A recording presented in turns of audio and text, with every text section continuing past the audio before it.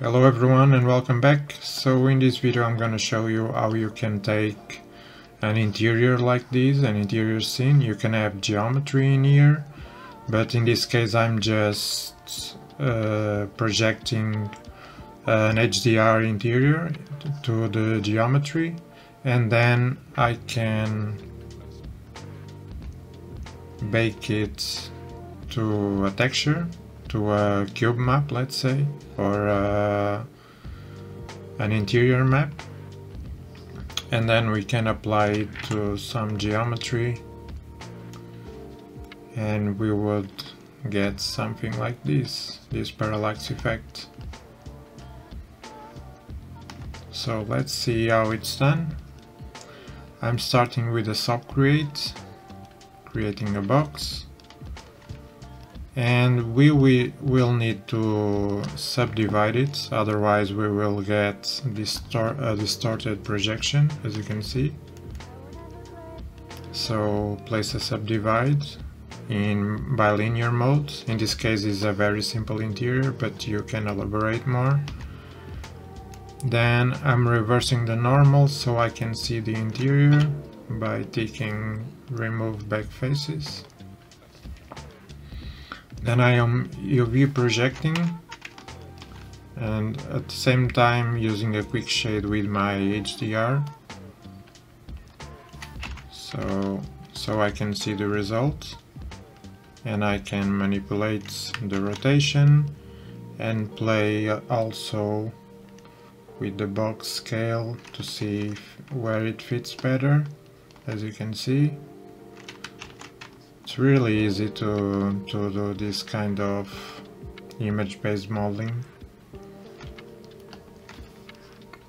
And I have an output in here called Geo, and from there I'm creating a material library with unlit surface and just a material X image loading my HDR. And this step is really important, otherwise you will get a lot of grain in your final image.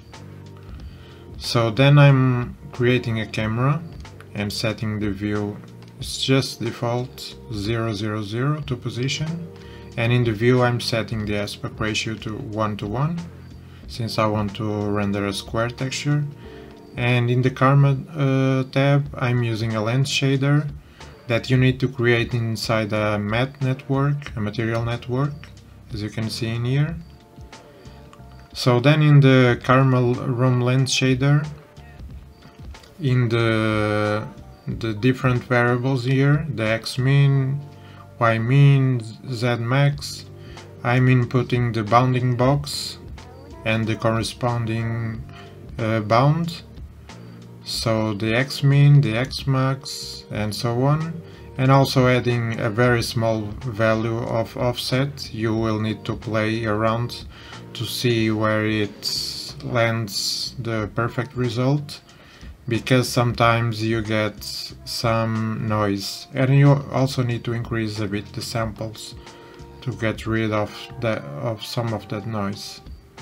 So then if you render, you will have a perfect or near perfect room map. Then finally you can create a plane and attach the room map frame, just default settings, create a material and attach the room map that we rendered and the corresponding attributes, room P, tangent U, tangent V, and that's about it. You have your room map working, as you can see. You have the ceiling and the walls, the floor. In this case I didn't use a squared grid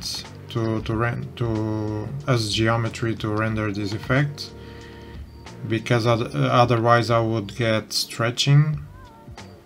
So what I did was, in the subcreate on the grid I loaded as a spare input my geometry, my original geometry, where I projected the HDRI, and used the bounding box size Z, X and Y, so it creates a similar ratio to the original geometry.